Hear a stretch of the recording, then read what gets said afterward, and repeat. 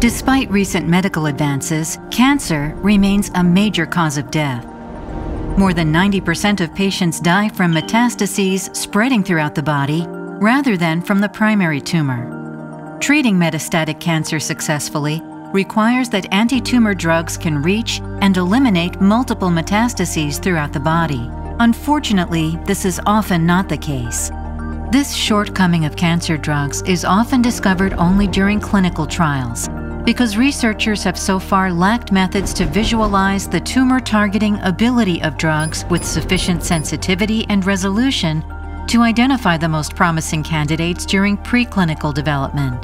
For example, magnetic resonance imaging and bioluminescence imaging can detect large tumors, but fail to detect hundreds of smaller metastases that can also be lethal. Crucially, these methods cannot evaluate whether a drug candidate actually reaches all small metastases.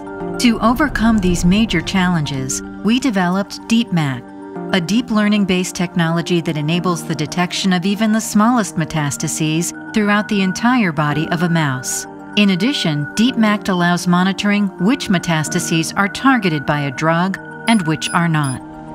But how does this technology work? DeepMac stands for Deep Learning-Based Metastasis Analysis in Clear Tissue. It consists of two major steps. 1. Whole mouse bodies are rendered transparent using a tissue clearing method called vDISCO. The transparent mice are then imaged in 3D, allowing visualization of all metastases and even single disseminated tumor cells. 2. Newly developed deep learning algorithms are used to detect all cancer metastases and to analyze their targeting by drugs. Using this new technology, we successfully revealed hundreds of small metastases throughout the mouse body, which were not detectable by other methods. DeepMac also enabled us to see exactly which cancer metastases were targeted by a drug candidate and which ones were missed. These analyses showed that the antibody-based drugs, which are among the most effective treatments available, can miss as many as 30% of the small metastases. We analyzed metastatic spread in lung, breast, and pancreatic cancer models using this new technology. It also enabled us to observe how the metastases spread through the body at different time points. Today, only around 5% of new drug candidates in oncology are successful.